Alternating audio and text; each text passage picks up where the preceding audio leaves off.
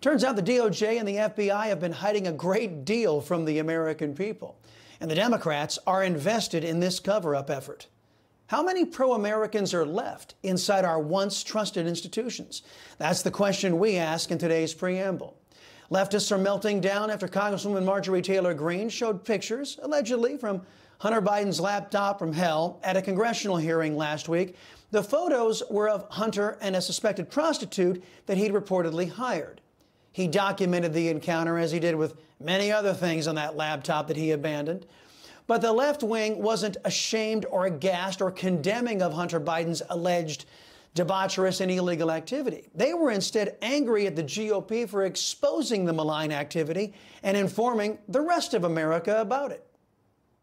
I know you saw the disgusting moment in the hearing when Marjorie Taylor Greene displayed those nude photos of Hunter Biden. Obviously, we're not going to show them here on this program, but her Republican colleagues have not condemned her for it. And we know that she has been name-calling. She uses profanities. What do you make of this new standard of decorum in the GOP-controlled House? I mean, this is the party that claims to be the party of family values and decency. Yeah, I mean, for anyone who had the misfortune of actually seeing that portion of the hearing, it was disgusting.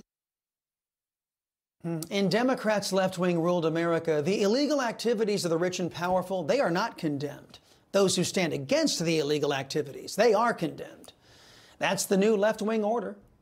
Last week, we learned that according to a leaked FD 1023, that Joe and Hunter Biden coerced a Ukrainian oligarch into paying them $10 million to fire a prosecutor who was investigating Hunter Biden's then company, Burisma. Joe Biden arrogantly bragging about fulfilling his end of the alleged illegal scheme for all the world to see. They were walking out to the press conference and said, no, I said, I'm not going to, we're not going to give you the $1 billion. They said, you have no authority. You're not the president. The president said. I said, call him. I said, I'm telling you, you're not getting the $1 billion. I said, you're not getting the $1 billion. I'm going to be leaving here. And I think it was, what, 6 hours? I looked, I said, I'm leaving in 6 hours. If the prosecutor's not fired, you're not getting the money. Well, That's not all. Over the weekend, reported details on Joe Biden and the agents in our government who were trying to make sure he gets away with accused crimes hit a new low.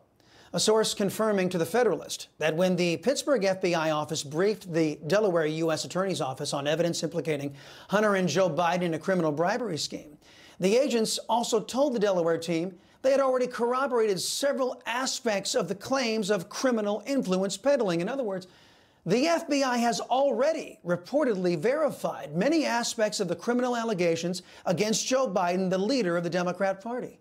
They just sat on it in an apparent effort to make sure Democrats get away with selling out America for foreign cash. You know, there's an old saying, justice delayed is justice denied.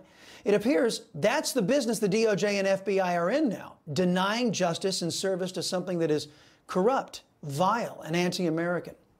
But I should note that the leak of the damning FD 1023 came from inside the Department of Injustice, according to Chuck Grassley.